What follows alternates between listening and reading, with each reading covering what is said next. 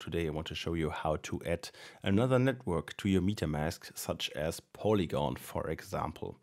So if you click on your MetaMask up on the upper right, you are able to switch the network right here. Ethereum Mainnet is the one we are looking for mainly, but we can switch to, let's say, Polygon. And if we do that, we see our balance in Matic, which is the token for the Polygon chain.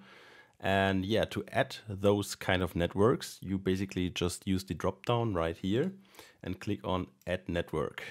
Then you will be prompted to this window, and there you have to fill out the brackets to make sure we're adding a legit network right here. We always have to double check. So we would go to Google and click Add Polygon to MetaMask, hit enter, and then we got some search results. I take the first one, which is the docs.polygon.technology. So to make this a bit easier to see, I just split the screen. So if we click on the link, I just deleted the Polygon network on my MetaMask to show you how to add another one. We would just scroll down and basically this is all we need. Like the mainnet, Polygon Mainnet is the name that we want to add. Then we got the URL for the new RPC URL, we're adding this.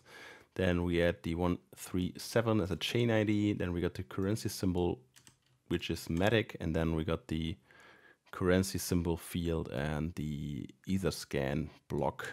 Polyscan block, which is optional. You don't need that, but you can use it. So if you just hit save here, it's saved and you see that it just switched to Polygon Mainnet already from the Ethereum Mainnet. You can switch back and forth if you want to.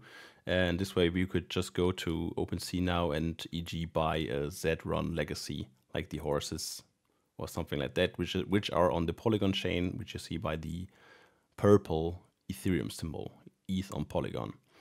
Yeah, to delete a network you added, you can just hit your MetaMask again and then just use the drop down again. And on the side, you get a little X if you just switch the network back, like here. And if you click on here, it will ask you if you want to delete the network. That's it.